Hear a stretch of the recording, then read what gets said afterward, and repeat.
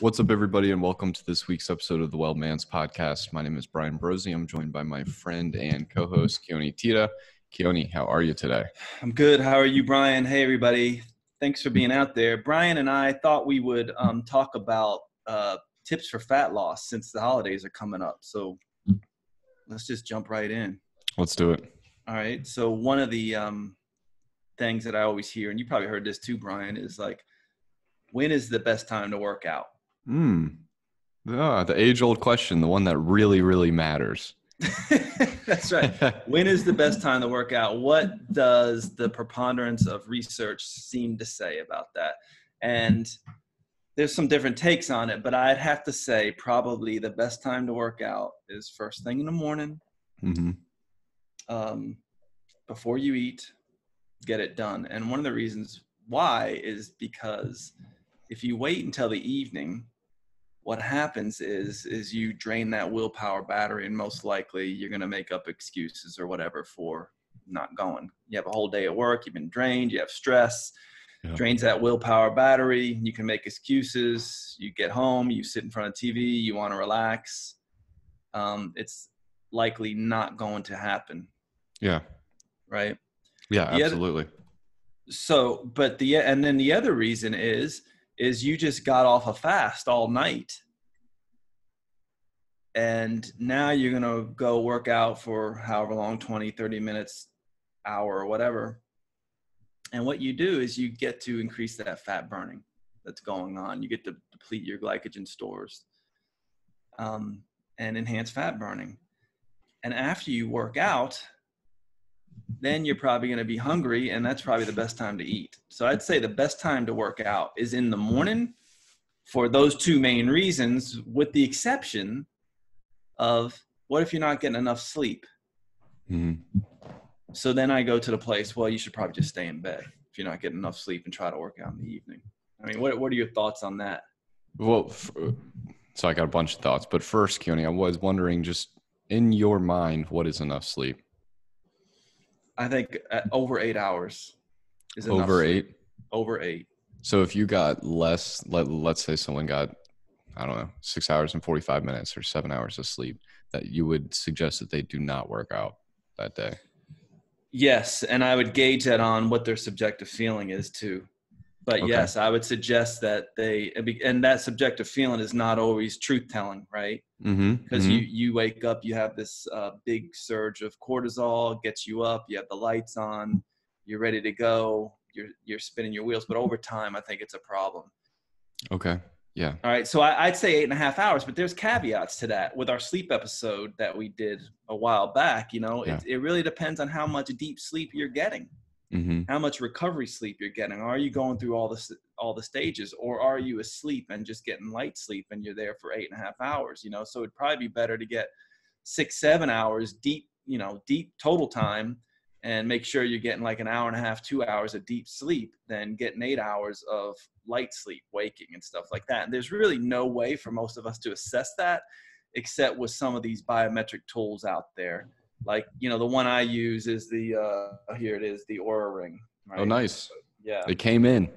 Yeah. You like it, Keone? Oh, I do, because it's great for assessing sleep. And they're not like 100% accurate, but over time for you watch the trend with yourself. You can see how much sleep you're getting. Right. But, we're talking about the beginning of the 20th century, people were getting like, I think the research says over 8 hours. And I think that's something that we should shoot for, 8 to 9 hours of sleep. Wow. Okay. So, and the caveat to that is to get the deep sleep, it seems, you want to go to bed between like 8:30 and 10. Okay. So the earlier you go, the more deep sleep you're getting. Yeah. So with fat loss, sleep is a huge thing. If you're not getting enough sleep, then it probably would be better for you to stay in bed that extra hour. And then your willpower battery may not be so drained by the end of the day if you're getting that extra sleep to work out. Yeah.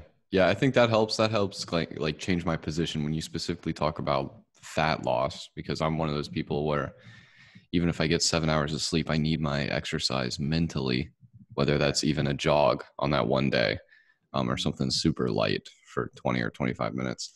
But going back to the original question of when is the perfect time to work out, this is stuff I see with my personal training clients a lot. These are fantastic questions that really just don't matter at all.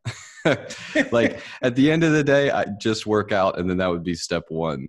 But right. I would agree with you, especially for me, that the best time for me is in the morning, before I've kind of depleted that willpower reserve, like you're saying. After I come back from same here, 11 or so days at the clinic, or 11 hours or so at the clinic, I am not super juiced to go torture myself for 35 minutes with the kettlebells. Right. Not excited to do that. So it's much, much more likely to not occur if I wait till the night, first off. And then I agree with you. So like you mentioned, when you fast and you want to deplete those glycogen stores. So basically, like, glycogen stores are reserved sugar. So you've basically reserved some sugar for when you need it for energy. And once you've fasted, like you have overnight, you have access to those a little bit easier. And so you're going to use that access in the morning. And so that helps. Plus it helps with circadian rhythm. So it's also going to be positive on you getting sleep. Now, I do think we mentioned this in one of our early sleep episodes. I did read a book, and then it had a study in it that said the best time to work out was around 2 to 4 in the afternoon for sleep. But for most people, that's not really accessible. That's not really most people are working. Right. That's not really a good time to work out. Yeah. So I agree. The best time is in the morning, but really the best time is whenever you can actually get to the gym and work out and put your all into that workout. Yes. And I agree with that. But you want to make sure it's sustainable. And so my favorite time to work out is in the morning. However, I have not worked out in the morning in over 2 years. My workout time is 7 p.m. It's after the workday. And the thing that keeps me consistent with that is I text out to a group that I meet. So I'm there. Mm-hmm. I have to be there. So that helps me get there. Yeah. But if I had my choice, it would be in the morning. For fat loss, I'd say all things being good, you're getting enough sleep, you're eating appropriately, all that stuff. Morning would probably be the best time. How do you like not disturb your sleep, Keone? So have you ever had that? So my workouts rarely go over a half hour. Mm-hmm. So I'm usually back home, definitely before 8. I'm in bed by like 9:30, and now I've been doing it so long, it doesn't mess with my sleep like if I do it sporadically. Yeah. So I think if you're going to do it, like you said, pick a time that you can do it and be consistent, even if it's at night. And usually your body will fall in line with that. Yeah. And the more consistency you set around that time, the more, like you said, your body will fall in line. The circadian rhythm, all these sorts of things will start coming together. Yeah. But for fat loss, I agree with you. Morning. Yep. And so the other thing we talked about, another lifestyle thing is, okay, this is what we hear all the time. And I know you've heard this with personal training, and doctors recommend it too, is you need to eat meals every 2 to 3 hours to maintain your muscle. Mm-hmm. There is absolutely no evidence for that. I don't know where that comes from or why that, I think it just comes from like, keep your blood sugar levels up. And, so therefore you're awake and alert. But if you are eating every couple hours, insulin levels go up every couple hours. You're never giving it a chance to come down, right? Mm-hmm, mm-hmm. And insulin is the locking and storing away hormone. So if you have insulin around all the time, you can't burn fat. It's hard to burn fat. So that's why you should eat discrete meals and try to give yourself a little bit more space between feeding times to enhance fat burning. Huh. Yeah. Okay. Now that's for the average person. Now, if your profession is bodybuilding and stuff like that, which most of us, it is not, then that may be a whole different story, how you want to do meal timing and stuff. But for the general public, I would say snacking is not a good thing to do for fat loss. So one of my first things that I do for fat loss with my patients is say, stop the snacking. You don't need it. You want to create as much space between your meals that you can, or more space than you normally do, to allow insulin levels to start coming down so that you can start increase burning fat. Yeah. Okay. Yeah. So that's a myth that's out there that is it's been out there. It's still out there. Where I think I've been a perpetuator of it before. Me too. No doubt. It's just something you've heard and you're just like, oh, you just repeat it. Oh yeah. But when you think about it, it's really not a good thing to do. Mm-hmm. Yeah. So it makes sense based off the insulin. Right. So that's one big thing, and that's why I think we talked about on our fasting episodes is that's why intermittent fasting can really work for fat loss, because you're creating more space between meals, and you're allowing those insulin levels to come down. And when insulin levels come down, your weight thermostat can reset down. So if your weight thermostat is set at like 200 pounds and you're trying to lose 10 pounds, if you put more space in there, over time, you're definitely, after a month, going to decrease your caloric load, but you allow insulin levels to come down, which will lower that weight thermostat. Now you have a new set point. So it's not like this perpetuating cycle of every 5 years that you gain 10 pounds and that's your new weight set point. It's like, oh yeah, when I was 20, I weighed 170 pounds, but now I'm 50 and I weigh, 220 pounds. Right. And I can't, that's where my body wants to be. I can't lose it. So there's no doubt that the other thing is like, we can't get away from the calorie model, right? So over time you want to decrease your calories over time.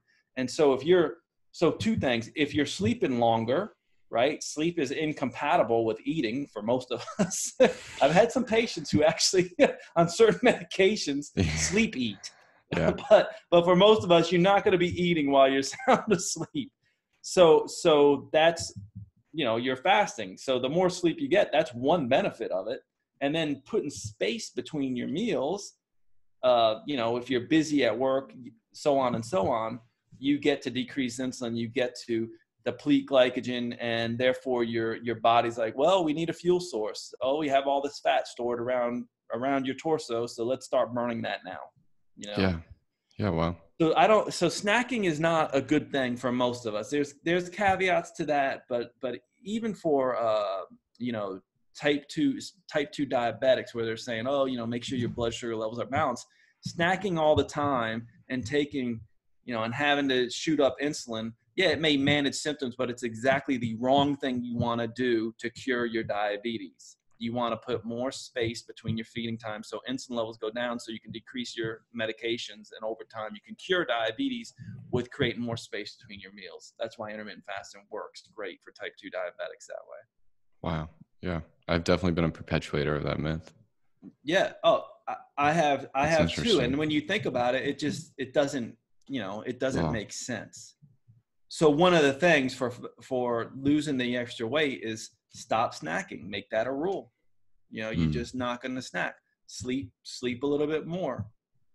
Try to, it's like you said, and with workouts, the other thing I just want to say, another myth that's out there is that you have to exercise to lose weight, to burn fat. That's not necessarily true, especially when you compare it to your nutritional habits and your feeding habits. Yeah. That's the first thing you need to do. So if you can't work out for one reason or another, let's say your shoulders are injured and your knees are injured, everything you do hurts or whatever, really you want to concentrate on putting space between meals, and then of course eating appropriately.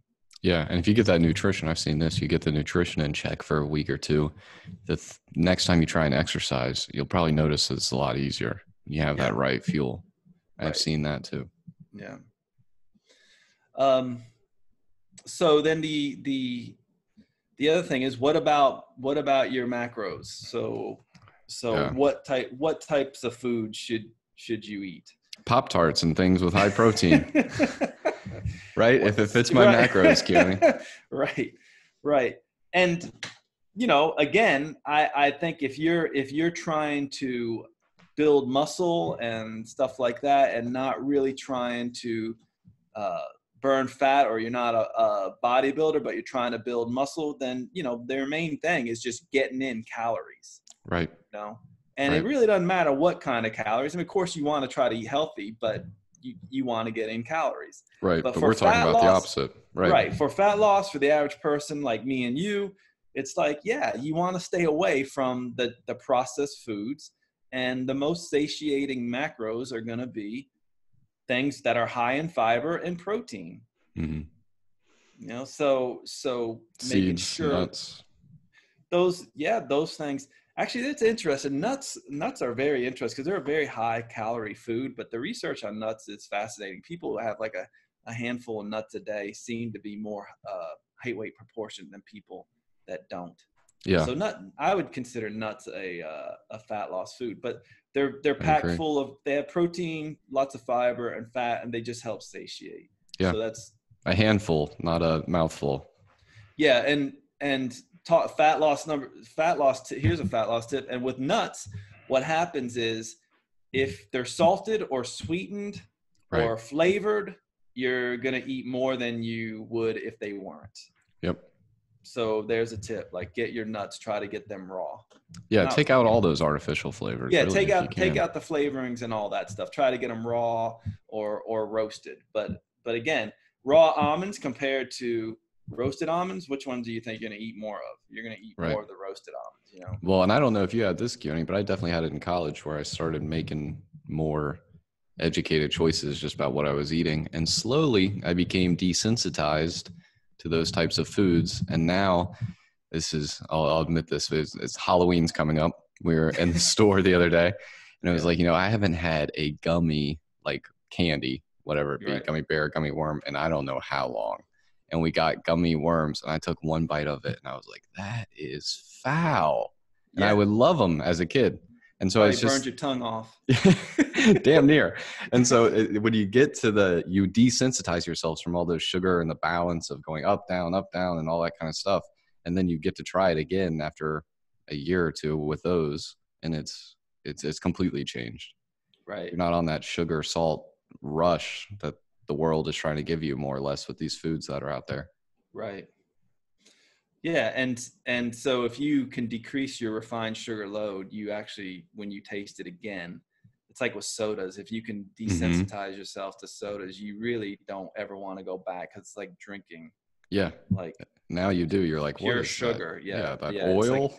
It's like too sweet. And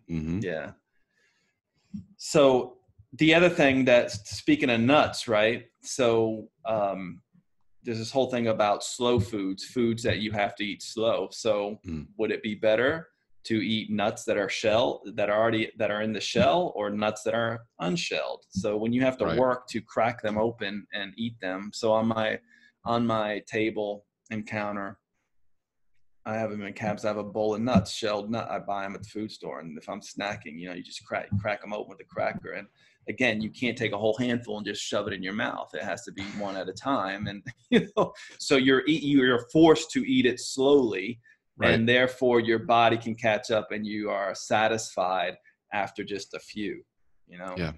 So any food that you kind of have to prepare or work at, a slow food is gonna help.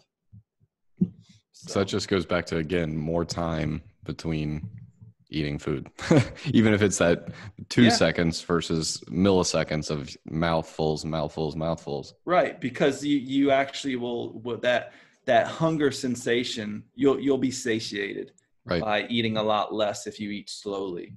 Yeah. And I'm terrible at that, because if I'm hungry and I have food in front of me, I eat way too fast. Yeah. Yep. Same. If the bag is open, the bag will be gone. It needs to be a bowl, or it needs to be a small portion, or else I'm going to eat the whole portion. So we're talking about slowing things down. So you're right. So if you have a bag of, I don't know, chips sitting on your countertop when you come in from think about it, from your day of seeing patients, right? And it's just sitting there, as opposed to that same bag being up in a cabinet somewhere behind something. So when you open the cabinet, you have to reach for it, or you don't necessarily see it. Right. Then, that's going to help you with fat loss more than anything. Yeah. you know? So, and there are studies on this. So if you have soda that's left out on the counter or a candy bowl or anything like that, invariably you're going to be fatter than somebody who has the same food, but you kind of have to work for it, or you have to reach up for it, or if it's behind something. So it's that whole saying, add a sight, you know, add a mind, add a reach, add a stomach. So you kind of have to make sure you work for your, you know, comfort foods in some sense. Don't just have them sitting out. It's very easy after your willpower battery's drained and you have a bag of chips, you just pop it open and then you can eat a whole bag of chips, and they're rarely satisfying. I mean, you can eat the whole bag, and you know. How do you know? And, oh, I know. I know. Because you can eat the whole bag and it's just not going to do anything for you. And then, you know, and then you create this whole mental game and beat yourself up like, oh, you know what? How do you know? I know. Yeah, it's kind of funny how we psychologically play games with ourselves, you know? Yeah, absolutely. Absolutely. So I know one that we've mentioned with our, anyway, I know we've mentioned our coffee topics. Yeah. Can you hear me? I guess not. You broke out. Can you hear me, Keone? All right. Now I can hear you. Yes. Okay. Seems like the internet is kind of slow.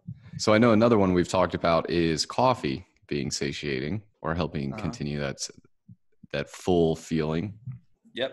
Do you start with a cup of coffee in the morning or no? A very small cup of coffee in the morning, and it's great. It does just help quell hunger, and I can usually extend my fast with like black coffee. Something about the bitterness compounds or whatever seem to have a slight satiating effect on a lot of people. So saying coffee has that. So so coffee is a good one. Black coffee without the calories may take the edge off, where, you know, you can get by and wait till lunch until you actually eat something. And I would say the same thing about cocoa, raw cocoa powder mixed in hot water. We talked about that too. That may also help. Those are two herbs. There's not like, I guess with coffee there is some okay research on it maybe helping with fat loss. Not a lot of great research on pure cocoa powder, but it does, at least for me clinically and for my patients, does seem to help satisfy. Yeah. And I know, at least subjectively, if you're trying to make a change and you used to have coffee with the creamer and the syrups and God knows what else they put in there. And then you just change that to coconut oil and coffee. And then initially I get resistance from people that I talk to about this because it's a fat and they're freaking out about the fact that it's a fat. But then that just goes back to what you said about satiating foods versus not satiating foods. So it's not like we're taking a huge tub of coconut oil and dumping it in our coffee.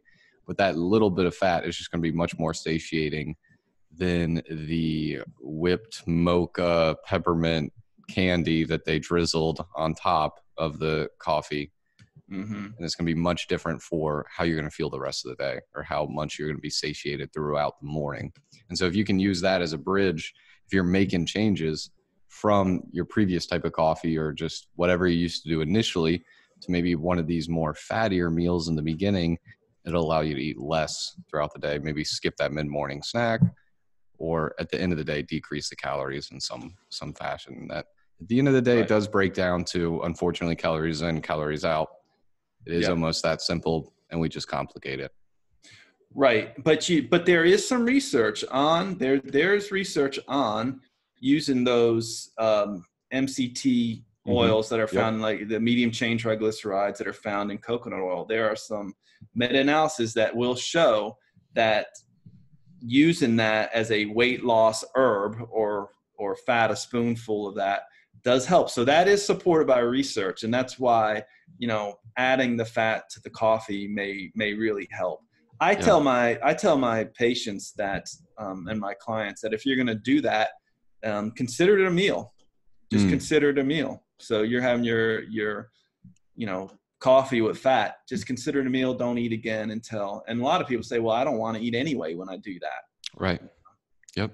And so coconut oil or those medium chain triglycerides have research supporting that it does help with some fat loss. Yeah. Yeah. So you can definitely back that one up.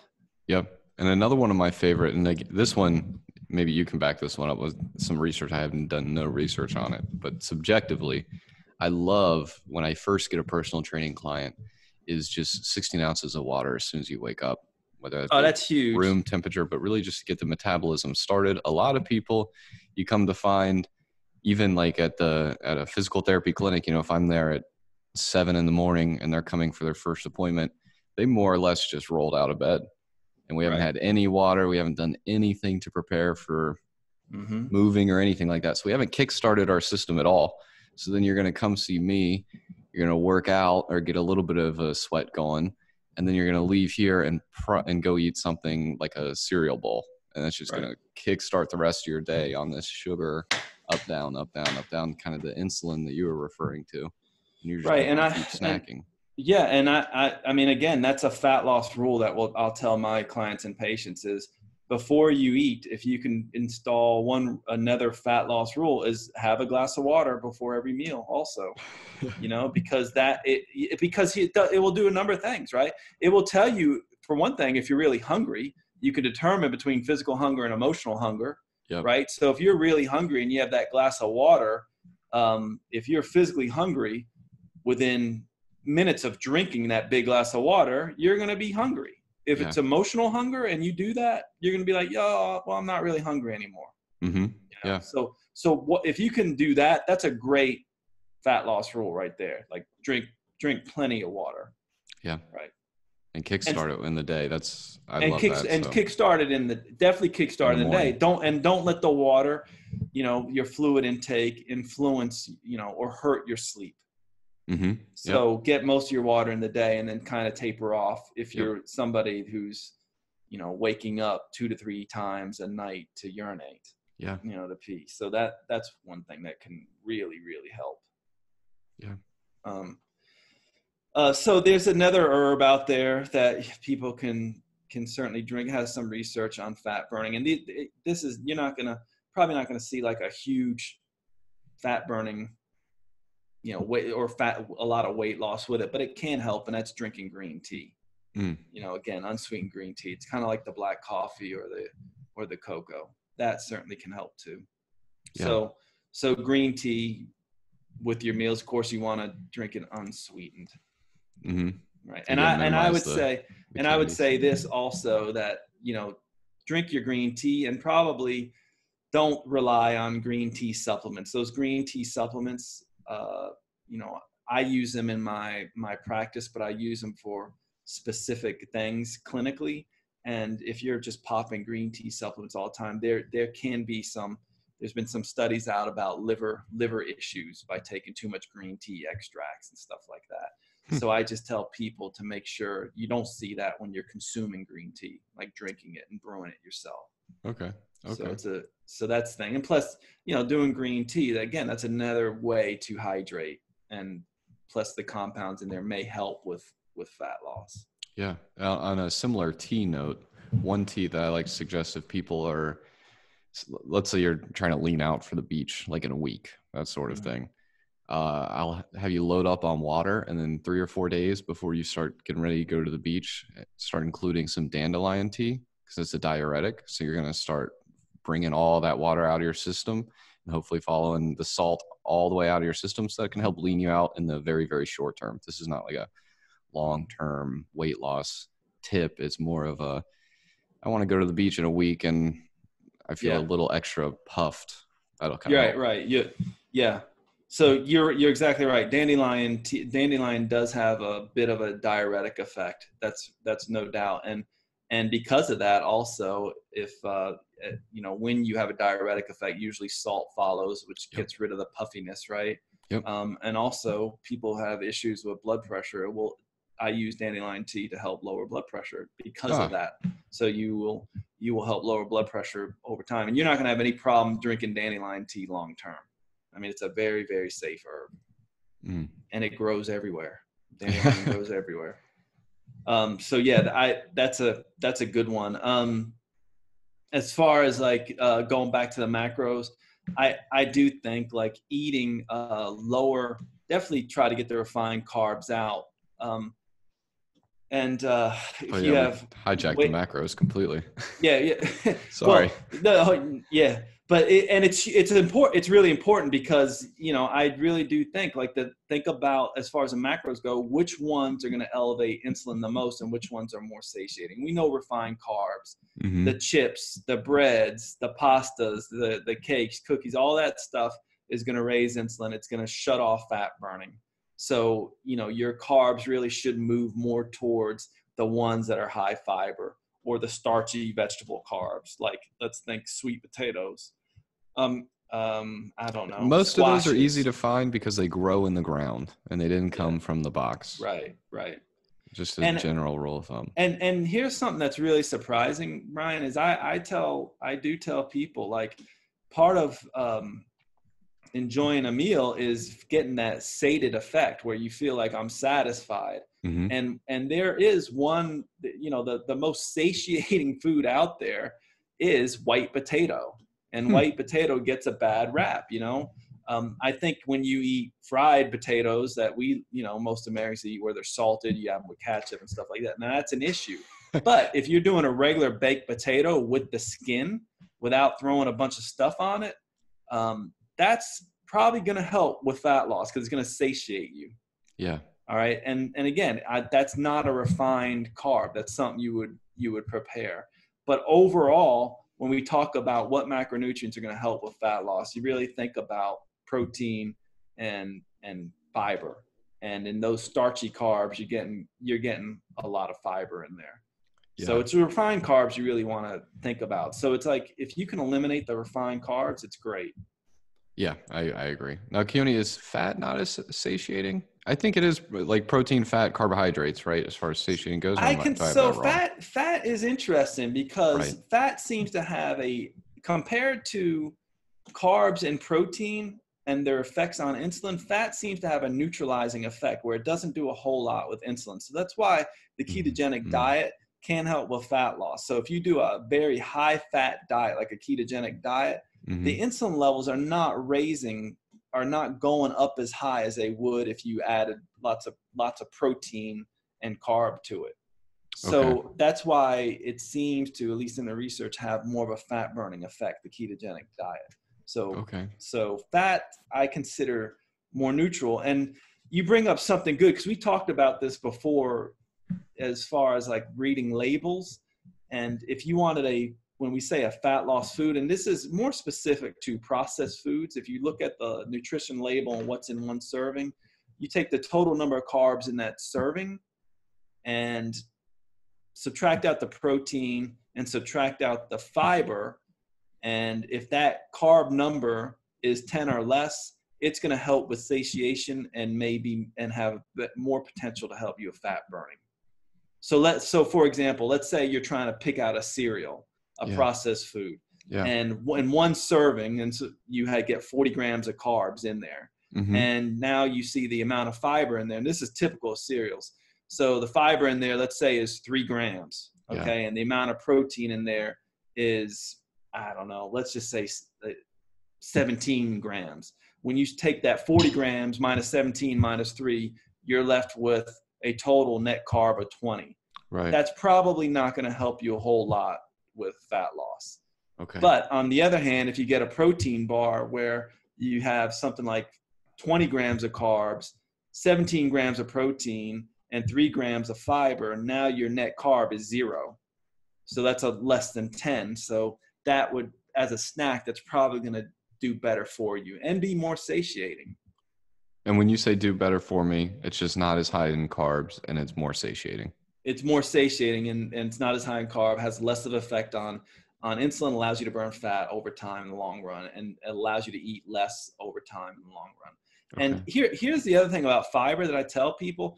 Fiber is fiber by itself may not be the end all be all for fat loss, but when you do fiber and water together, it enhances the satiating effect. Think about soluble fiber and how it just it like absorbs water and expands in your stomach, and it satiates you that way. Exactly. So you're literally filling volume. You're filling volume, and there's one fiber out there that does that really, really well, and that's glucomannan. And glucose. So you see these glucomanning supplements out there. It's a fiber that kind of like absorbs water and kind of expands in your stomach, and you just digest it.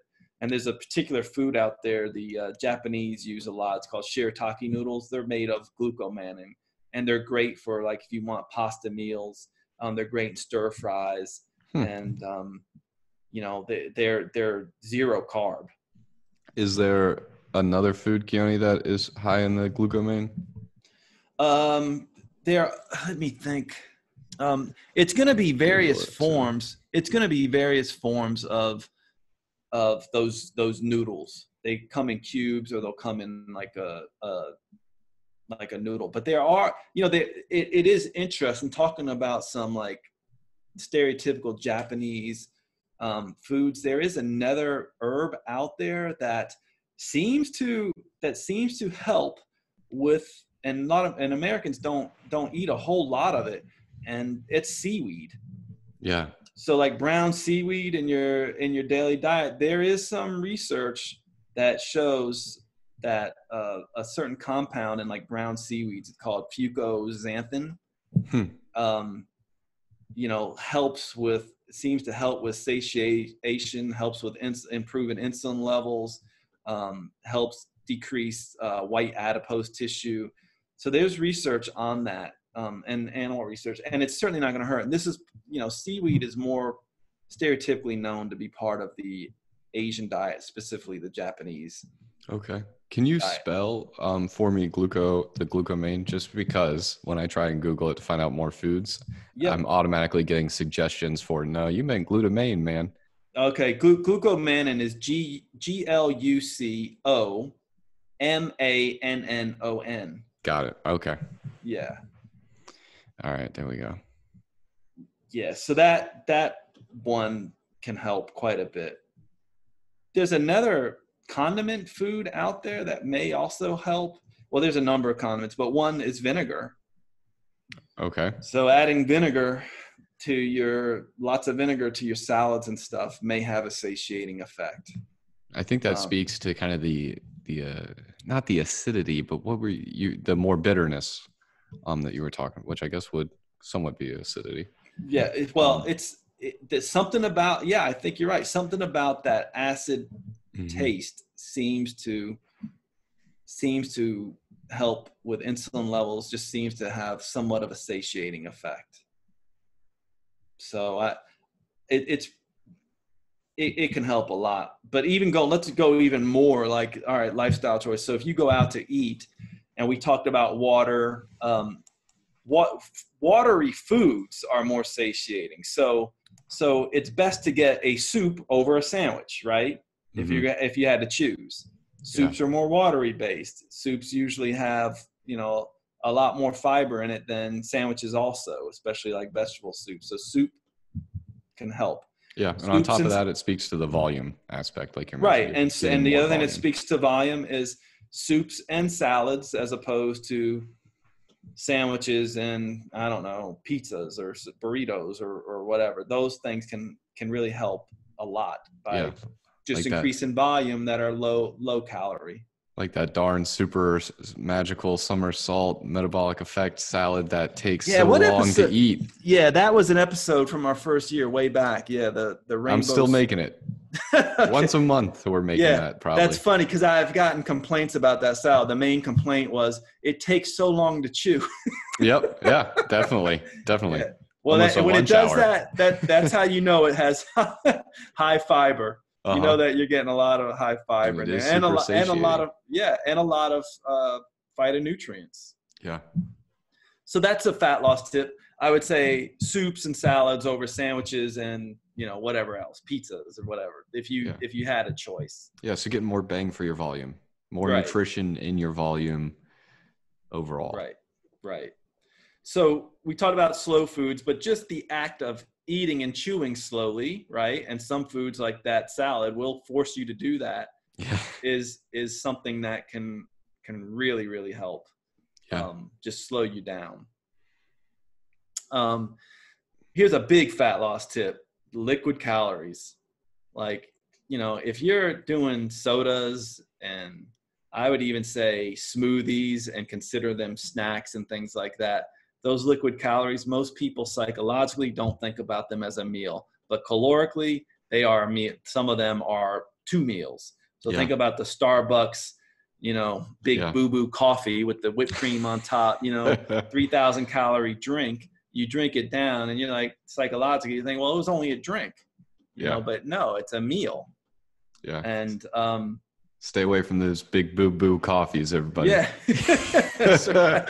They don't help. They're not going to help you. And the interesting thing, a lot of these non-calorie sweetened drinks like diet sodas seem to trick the body into making you want to eat later, like a few days down the road more than you normally would, because they call it like the cephalic phase response, where your body is tasting sweet but not actually getting the calories. So over time the body almost like jump starts to be like, well, where are my calories? And then unconsciously makes you eat more later. And that's the least of the worries with those, because there's research on diet sodas increasing morbidity and mortality over regular sodas. That's crazy to me. So then you're talking about what's going on with those artificial sweeteners and stuff, Yeah, I just wouldn't drink the stuff that melts things, Yeah. Right. So it goes back to the whole foods. But a lot of people don't, when we talk about liquid calories, don't really think about alcohol as being calories, absolutely. Not only that, but it's sugar. Yeah, and what carbs. It does, I mean, at the very basic level, alcohol, if we know anything in the research, we know alcohol is a known toxin. We know that, right? Yeah. I mean, your liver has to process that like you wouldn't believe. And, if at the very least, you should be following one drink with a big glass of water, Now, having one drink, on the weekends or whatever, it's unlikely that you're going to see any problem with inhibiting fat loss. However, doing it day in and day out and drinking a lot of alcohol, that's a lot of calories. Keone, it's somewhat of a tangent, but do you know any of the research regarding protein synthesis in alcohol? What do you mean? Like I've heard you don't want to drink alcohol on the same day you lift heavy because it stops protein synthesis, or just I've heard these myths, and I haven't had the time to really look into them, but I was just wondering if you've heard any of those. I don't know. That's a good question for Jade. For a new topic. Right. Get him back. See you back with a new episode. Yeah. See what he says. He may have even done I think he did on T Nation or something like that. He may have done something on T Nation about that. And that's why I know so little. That's the extent of my research, was Jade's one article. Yeah. Okay. He actually did quite a bit on the whole alcohol thing and fat burning and stuff. And what I came away with it, of course it depends on how you're doing it. But what I do know is if you're having 1 to 2 drinks every single night, you're going to inhibit your fat loss. Okay. Yeah. But yeah, that's a question for him. Another fat loss tip, I think we briefly talked about this a while ago, is have you seen those memes of like plates from the 1940s and 50s compared to the plates now? So you're talking about, little dinner plates in the 50s were like this big, and now we have dinner plates this big, Yeah. So psychologically, what does that do to the mind? Like if you fill up your dinner on a little plate and you eat one plate, you're going, well, psychologically, I had a plate of food, it was on that little plate. But now if you have it here, I still had a plate of food. Yeah. So the bigger it goes, So small plates and utensils are big. It's fascinating. They've done studies on this, like with cup size too, as far as liquid calories, and the psychological aspect of, only had, it was a tall, skinny glass of alcohol as opposed to a short, fat glass of alcohol. Which one had more calories? It was still one glass, even though one of those glasses may have a lot more alcohol in it, or a lot more volume in it. But yeah, smaller plates seem to help. And so there's a lot going on with environmental food cues, right? Yeah, absolutely. So it's talking about like sugar-coated lies. Right. Yeah. It's like talking, if you see the food, right? Again, out of sight, out of mind. If you see the food, you're going to be likely unconsciously to start eating it. So I remember when I was working as a engineer, and I had my cubicle, like it was a stereotypical office space type scenario. And I wish I could see it. Oh my God. Every cubicle had their little bowl of like treats, you know? Yep. And by the end of the day, you basically ate a pack of Tootsie Rolls, you know, by just picking the whole day. Yeah. So out of sight, out of mind. Stay out of the break room. Stay out of the break room, that type of thing. Yes. Another thing that I think, definitely thinking about food triggers.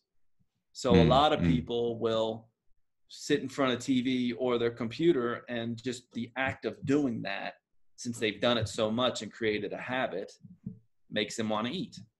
Yeah. So it's like, think about sitting down for the football game, and I can't sit down to the football game without having like my chicken wings and my, you know, popcorn and my beer and stuff like that. And a lot of times that translates over to anything. And then on top of that, if you're watching news, what does the stress psychologically do to you to watch news? If the news stresses you out, you know, you may want to eat then too. So a lot of times the TV or the computer can be a trigger. So a lot of times I'll tell my patients, like, really watch that. Like, try to turn the electronic stuff off when you're eating, and focus on eating. Yeah. Instead of, like, you know, having your mind focused on something else where you're unconsciously eating. And, you know, by the time the program's over, you're like, geez, I just ate 3 plates of food, you know? Yeah. Yeah, absolutely. As we go into the holidays, since this will come out in November, one thing I suggest is, just in the holidays, isn't the time to take off from the workout. Now that you are sleeping and you have more time, you're eating more, all those sorts of things, you're not as stressed out at work. I would say Thanksgiving Day is not necessarily the day where it's like, okay, we can blow off the gym. That's the day I would still definitely make sure to go to the gym, and all those days off that you have on the Thanksgiving break. Because that little bit, and I notice it with myself and just with clients, is that you see like this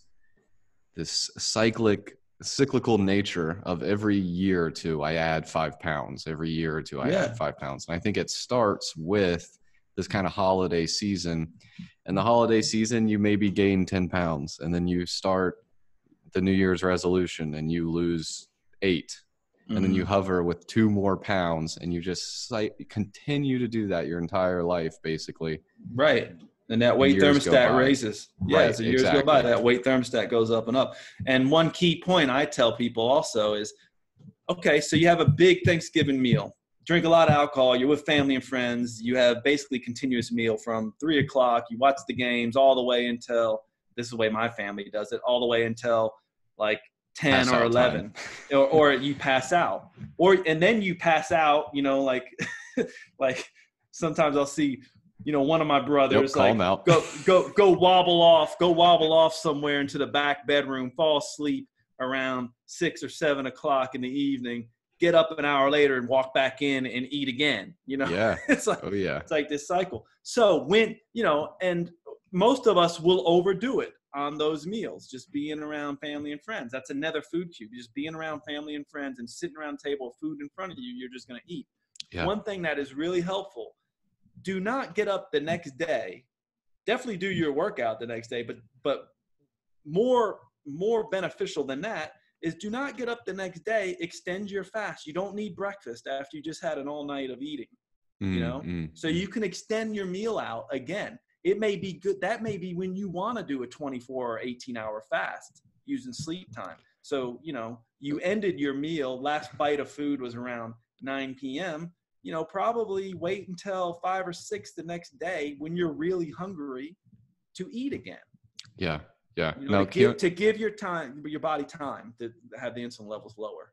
Now, let me ask you about this, because this is only even from just personal experience. Let's say the Auburn football team's playing a huge game. It's our one day off. I know that day I'm going eating chicken wings, 2 beers, Those days where I wake up after that, for some reason, I wake up and I'm hungrier.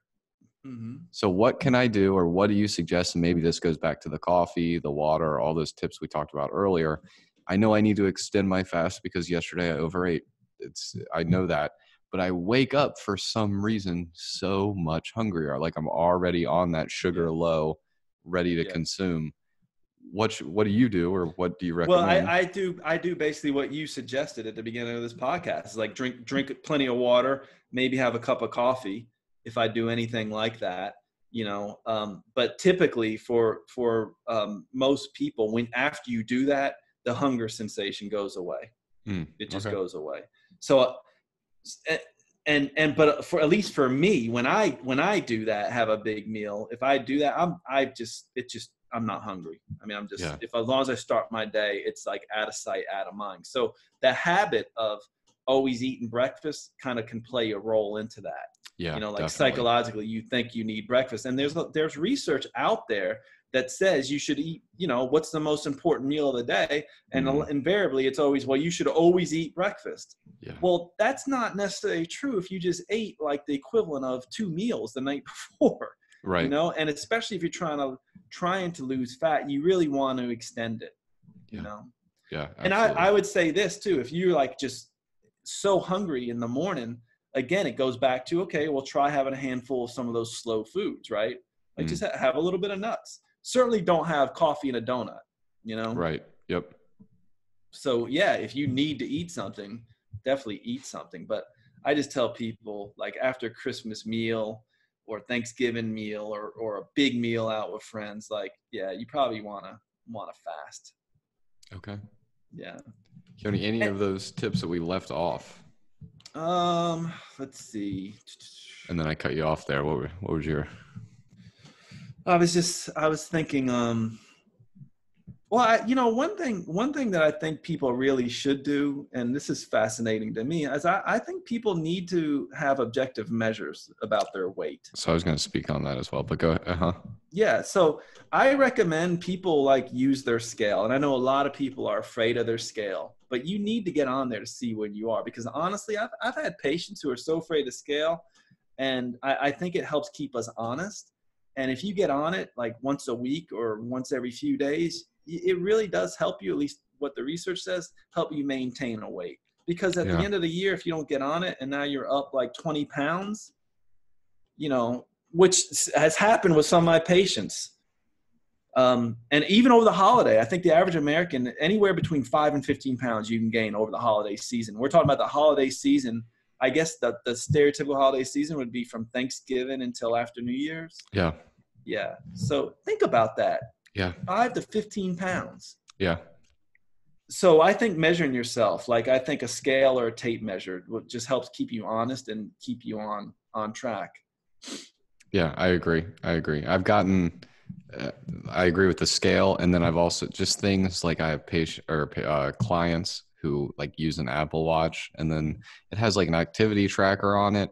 And for whatever they're worth, at the very least, they give you the you want to complete those 3 circles of activity. They have like exercise, movement, and standing. And at the very least, it makes people aware that, holy shit, I only stood 4 hours today out of 12 when I want to hit this, or I only walked around for 4,000 steps as opposed to 8, or whatever the case may be. And just having those objective numbers, just like you mentioned with the scale, can kind of smack you right in the face and wake you up if you're looking at it the right way. Yeah.